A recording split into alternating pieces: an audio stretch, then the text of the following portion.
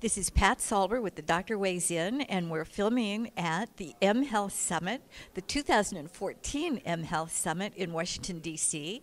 And I have with me this morning, it's my pleasure to have a conversation with Harry Leider, who's the Chief Medical Officer for Walgreens. Did I get that right? Yes, thanks for the opportunity, Pat. Well, you gave an absolutely fantastic keynote speech this morning, and the reason why it really resonated with me is because you were calling the question on value. Right, what is right. the value Sure. of mHealth? And not only what is the value, but the value to whom? Which stakeholder? So I was hoping you could tell us a little bit about your thoughts on that. Well, sure. I mean, there are three stakeholders which could be deriving value from mobile health. The first would be the consumer. The second would be the providers, the health systems or the doctors. And the third would be payers, health plans, or perhaps the federal government if it's Medicare or Medicaid. Or the employer. Yeah, payers includes employers, absolutely.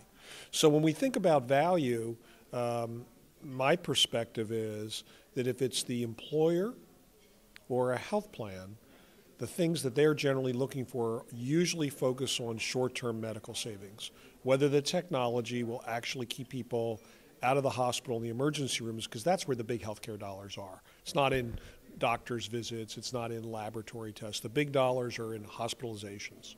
So if the mobile health technology can keep people out of the hospital, it might be interesting to payers. Otherwise, they're not that interested typically. To providers, meaning docs and integrated delivery systems, Pat, generally it's very hard to get doctors and hospitals to buy technology. They've just spent billions of dollars on EMRs for meaningful use. And now you want me to get mHealth. Exactly. Well, exactly right. And for hospitals and doctors, even though there is value-based purchasing with ACOs and all this, they're still really mostly in a fee-for-service model. And a technology, unless it produces more patients or more referrals, it really doesn't necessarily resonate with most health systems. So if it does produce more patient visits, perhaps. And then finally, to consumers, I divide the technologies into two camps. The things that are for wellness and fitness and well-being. That's most of them, isn't it? That's most of it. I think those are going to be consumer purchases.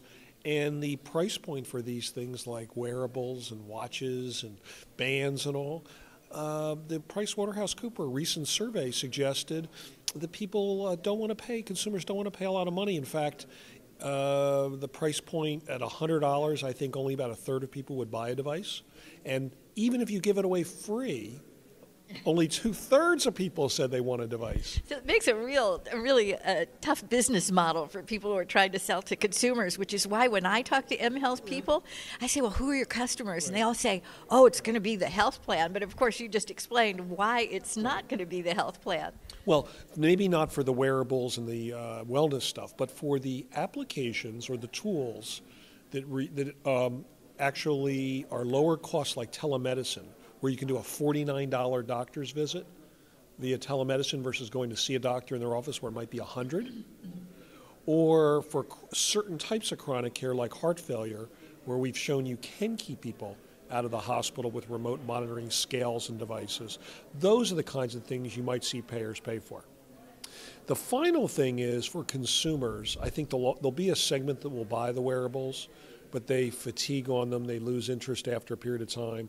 But if you can come up with a technology that meets a compelling need, so I talked about one today for type 1 diabetics, where the parents of kids can monitor their kids' sugars when they're at a sleepover or at a sports event, that is so powerful from a safety standpoint that I think consumers will pay much more for those types of things.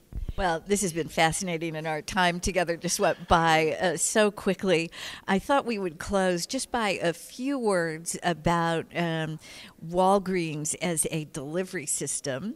And so you've talked a little bit about this partnership with MD Live, but you also have clinics in your store. Right. I can go to the clinic in my store. They write me a prescription. I go and fill it at Walgreens. Right. They tell me I need to buy some supplies. I buy it at Walgreens. Right. And then the last thing is that if I behave myself and I weigh myself and I lose weight and do some other good things for for fitness, you give me some points, and what do I do with the points? Well, the points you can use for purchases in Walgreens or on our website for different goods. So we're trying to reward people for healthy behaviors, walking, logging your weights, uploading your glucoses if you are a diabetic. And then we're adding some powerful tools to that ecosystem with WebMD, which we're very excited about starting in a few months, where you'll be able to use digital health coaching to make it not just about walking and not just about logging weights, but really educating people about setting goals and behavioral change.